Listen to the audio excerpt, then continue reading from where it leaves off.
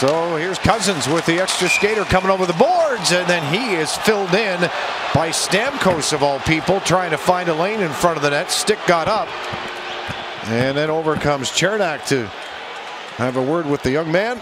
Yeah, Dylan Cozens working his way back to the bench here. He's just trying to make sure everything is still okay. And here's Cozens going to the net. There's Stamkos dropping the shoulder right into his chin. That's a dangerous hit right there. And the referees are going over to the box right now.